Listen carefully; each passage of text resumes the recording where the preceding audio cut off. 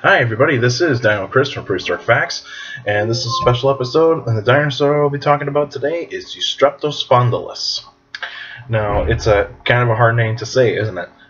But basically, Eustreptospondylus in Greek or Latin means well-curved vertebrae, and when this dinosaur was actually discovered, it was prized because the vertebrae were basically the parts of the vertebrae where it actually connects to one vertebrae to the other, it probably was a little bit curved. So that's probably why it was given the name well-curved vertebrae. But anyway, it's found in the western parts of Europe, basically mostly found in England, basically, and Middle Jurassic, 165 million years, about 30 feet long, probably weighed 2 tons, and it's a carnivore. And basically, Eustreptospondylus is also famous in the Walking with Dinosaurs series in the episode Cruel Sea. And it's the only dinosaur that's actually featured in that episode. And the funny thing is that when this dinosaur was actually discovered back in the 19th century, scientists didn't really have that great of classification in terms of fossils. So basically what they kind of did is actually they just basically gave it almost the same name all the time. Because you see, when Megaraptor was Megalosaurus was actually discovered, it was actually, they thought that all carnivorous dinosaurs that they are actually going to find are Megalosaurus, and that was their thought. That was their process of actually identifying carnivorous dinosaur fossils. But basically, it wasn't until the next century, the 20th century, when it was basically nearly a full 100 years after this dinosaur was discovered, they actually realized that this is his own genus. So they gave it the name Eustreptospondylus. And now Eustreptospondylus is actually part of the Megalosaurid family tree.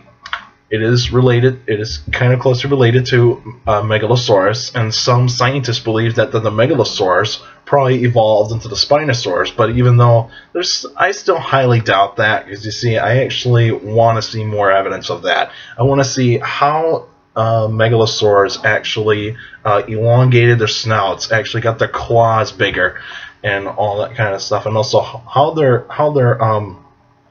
the spines on their vertebrae actually got longer too, because that's what I like to know. And also, since this is actually a dinosaur that probably lived near the shores, it probably actually looked for food near the shorelines, probably eating up washed up sea turtles, probably eating some washed up maybe parts of marine reptiles, maybe like parts of ichthyosaurs, probably some parts of plesiosaurs. Pliosaurs probably wouldn't actually. Parts of pliosaurs probably might not wash up that much unless if it's a baby, and probably pterosaurs. It probably actually fed on pterosaurs as well. And you see, during that time, it was very rare for this dinosaur to actually probably hunt other dinosaurs. But even though it could actually do that, unless if there was actually any other dinosaurs around in its area.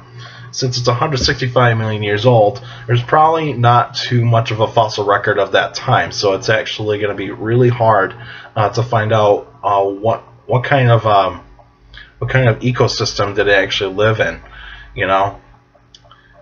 And I would actually, and since that Eustreptospondylus, but basically one kind of skeleton has been found that I'm aware of, is actually in Britain, and I don't remember where it's kept, but I've seen pictures of the juvenile skeleton.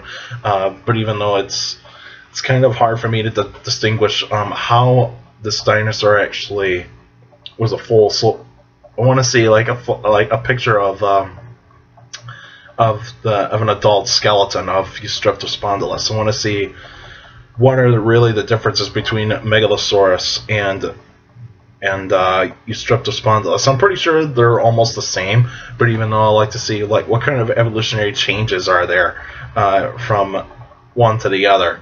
I'm pretty sure Eustreptospondylus is probably nearly the same size or a little bit smaller than Megalosaurus, but even though I like to see a little bit more evidence about this. And so since it was found in the Middle Jurassic, there's some dinosaurs that actually have been found in the Middle Jurassic. Megalosaurus actually came around earlier than that, so it actually kind of came around like probably around 170 million years, if I remember correctly.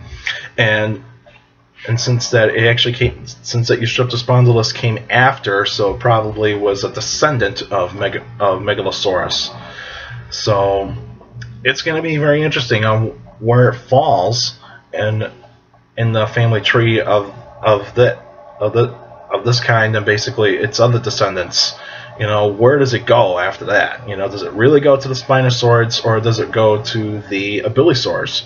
But even though some people believe that the Ceratosaurs evolved into the Abilisaurs, but I like to see a little bit more evidence of this. I like to see how the cladistics actually show this, and I like to see some evidence of this. And this is a dinosaur I kind of know a little bit about. I mean, I haven't been following up on it since it's actually one of those dinosaurs that, you know, you hear it, but then you hear about it, but then it's just not talked about that much. So it's just basically it's one of those dinosaurs that paleontologists don't really get to study that much, because since it's actually a dinosaur that's rarely found, and also it's actually in a part of the time scale where there's not that much of fossilization.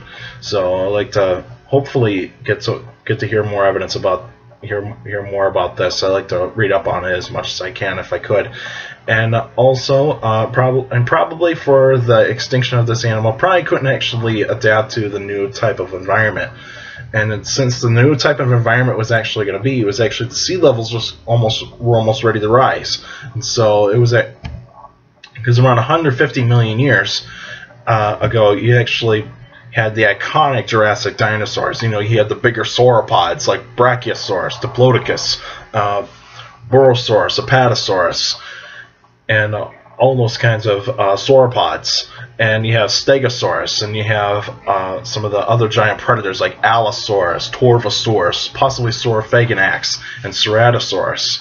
And so those were pretty much those newcomers that came in, and basically the Megalosaurs were basically kind of almost on their last legs, basically, considering that Torvosaurus was probably one of the last of the Megalosaurs.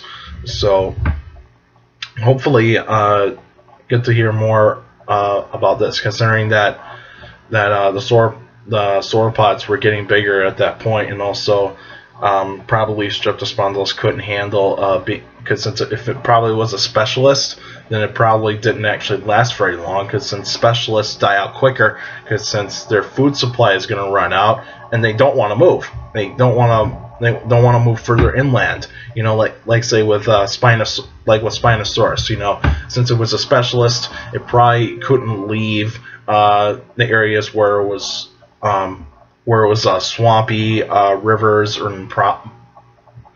swampy rivers and lakes, or otherwise possibly some parts of the shoreline were flooded or anything like that, or otherwise like some of the rivers were dried out or flooded, that kind of stuff. You know, I'm pretty sure that it probably suffered the same fate as with the Spinosaurs. They were specialists. You know, they just couldn't survive without their main food source, and that's pretty much how it happens. Alright, that's it for now. So next week will be an answering questions episode, but even though I will be late, I will actually probably have to do the episode a little bit later than usual, considering that I have a field trip coming up for a certain class, and I probably won't be back until the afternoon. So hopefully I actually get a chance to actually get back here in time to actually do this episode. Hopefully by 5 o'clock Central Time, I might be able to get the episode done. But anyway, if you have a question about, for an answer questions They'll be answering questions episode next week. So if you got a question or two about dinosaurs or any other prehistoric life, feel free to email me at dinochris71@gmail.com, or otherwise you can go on the Facebook page, Prehistoric Facts with Dino Chris, and like the page, and you can also submit your questions on the Facebook page in the comments section. That way I can read them. And also make sure to keep your questions short and to the point. And with an email, please leave your first name and also the city and state, or otherwise country of where you're from. That way I can know where it's coming from. And also I'm not really trying to expose. I'm not really trying to get you guys really out there to know everybody. And it's just basically just your first name. That's all it takes.